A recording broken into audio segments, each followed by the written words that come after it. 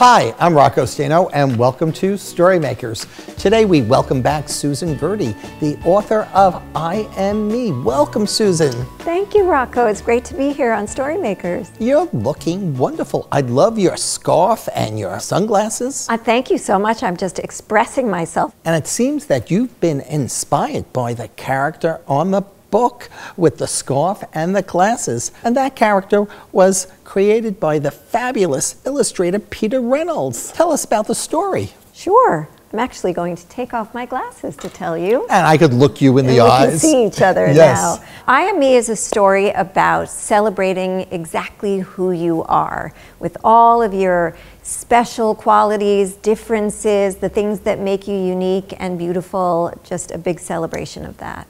The book has a subtitle. It says, A Book of Authenticity. So authenticity, what does that mean? Authenticity means being exactly who you are, living as you are, not worrying about what other people think or upsetting anyone else. It's just being true to yourself. As the author, you're responsible for the words in the book. And I enjoyed your use of words like move and groove and perfectly imperfect. Those are some of my favorite ones too. I also love joy and spark. Words serve many purposes and help us find out who we are and what makes us unique. Yes, exactly. Words help us describe ourselves. Maybe you can decide what makes you perfectly imperfect. Right. I have an idea. Why don't we ask the viewers to get a piece of paper and put a word down that describes how they're unique? Or how they're perfectly imperfect, or how they find their spark. Why don't we do it first? Okay, let's do it. I just happen to have a pen and a piece of paper. Well, we both have our words. We do. What is your word? My word is hopeful. Every day I could look at this word and remind myself that I can be hopeful, that things can get better and things are good. You're hopeful, and I am happy. I am happy, or I should be happy. Love it. Why don't you write a word down, put it on your mirror, or fold it up and put it in your pocket? Love that idea. But always remember that word.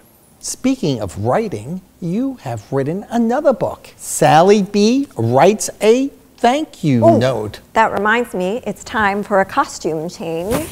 And this one. The scarf that Sally B. That's right, like a bumblebee. Yes. Tell me about Sally B and this thank you note. This is a book about a couple of things. One is writing thank you notes, because sometimes people send texts instead of remembering to write a thank you note, and who doesn't love to get a thank you note? But the other thing this book covers is about being thankful and grateful for things that aren't stuff, things that people do, sharing or kind gestures or things like that. And if we look around the world, there are so many things to be thankful for that aren't always things, stuff that you might get. And there are a few examples of thank you notes in the book, aren't there? That's right, that's right. Sally writes a lot of thank you notes. She thanks the crossing guard for making her feel safe. She thanks the lunch lady for making her favorite food. And she also thanks her brother. Right, that's right, about Cuddles. Oh, yes, Cuddles is her brother's tarantula. Well, Sally thanks her brother for not putting Cuddles into her desk, dresser, or bed. I can see why. I would be thankful too. Bye, Cuddles. I see other names on the cover of the book besides yours. Can you tell us who they are? Yes, there are other names. The first name is Courtney Scheinmel, and she is an author, and she is my co-writer on this book. It's the first time I've written a book with another author, and it was a wonderful experience. And the other name is Heather Ross. She's the one who illustrated the book. She drew all the pictures, even Cuddles. Ah, and in the back of the book, you actually have a guide to writing a thank you note. I can read you what the steps are. The first thing you need to do is decide who you are writing to. The second thing you need to do is tell that person exactly what you are thankful for and why. And then say how it makes you feel. Sign your name and give the note some style, maybe some swirlies. And then, as we talked about before, write the person's name and address on an envelope and put a stamp on it, and maybe put your return address, and send it on its way. Why don't we write a thank you note? I just happen to have a thank you note, envelopes, and one of the fun things about thank you notes is selecting a stamp to put stamps on them. I love those. That would make your thank you note very unique. I'm going to write a thank you note to the viewers. And I am going to write a thank you note to my daughters. Let's do it. Dear viewers, thank you for watching this show. It feels so nice to know you love books and the people who create them.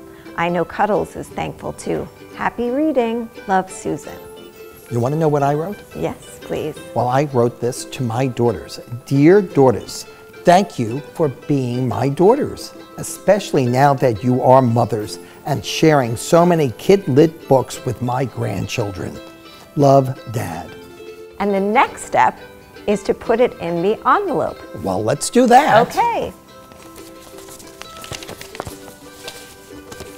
And now we can put the name of the people or the person it's going to, and their address, and our return address, and of course, a stamp. And a stamp, yes. And don't forget to close your envelope with the sticky part, right? So your let card me doesn't do that. fall out. What stamp are you going to put on? Oh, I love the Lunar New Year stamp. And I am going to put on a Bugs Bunny stamp. Oh, I love it. We now have to go and find a post box.